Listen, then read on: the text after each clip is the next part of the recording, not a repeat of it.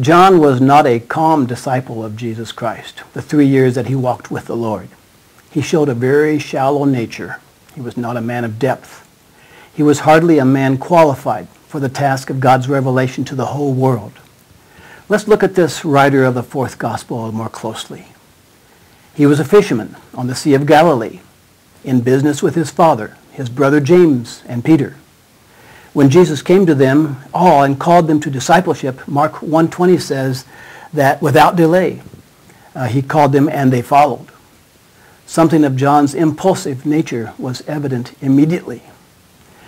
And that life-centered nature of John was evident to Jesus as well, and he called him and his brother James the sons of thunder, a violent picture.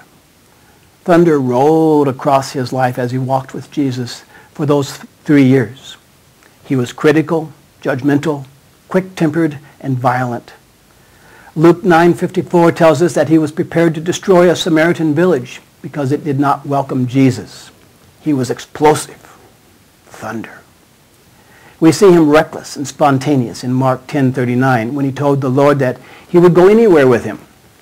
See, depth was lacking, just thunder, noise. John was intolerant and narrow-minded. Mark 9:38 tells us that he once tried to turn Jesus away from being compassionate about a man possessed by demons. Thunder. Scheming and self-centered, Matthew 20:20 tells us he sought a special position in the plans of Jesus. His self-appointment had no place in God's plans, however, for his unfolding revelation. John was just a man of thunder. Before John ever became qualified to reveal this gospel, he had to be moved away from his small life ways. The same is true of us, who, like John, struggle with our own life-centered ways, especially before we were changed by Jesus. God's kind of peace and calmness were lacking for us as it was for John. There was no depth of insight and understanding into God's ways for us. There was no qualification to talk about God's revelation in Christ. Maybe not thunder for us, but maybe just noise. John was an uneducated fisherman.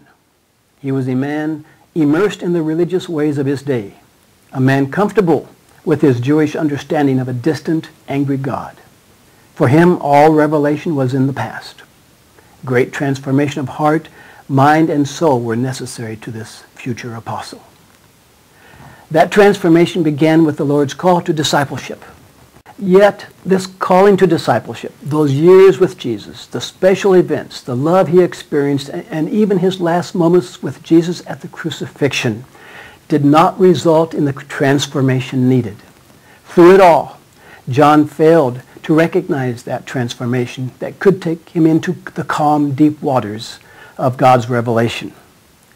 That transformation required him to come to terms with the difference between God's life and human life, and also the relationship of God's life and human life, between bios and zoe, as we have said before, between what we call big life and small life, the divine and the human. But like us with our assumptions and language limitations, John completely missed the meaning of these differences and God's intended relationship for his life and human life in and through Jesus. John's stubborn tendency of dependency on his previous religious ideas continued for the 3 years in which he was with Jesus, right up to the crucifixion. He heard reference to life, but he did not hear what Jesus really said. He saw what Jesus did, but he could not relate that to who Jesus really was. We are so much like John, maybe even a follower of Jesus, but missing the Lord's most important message and ministry. We too need further transformation.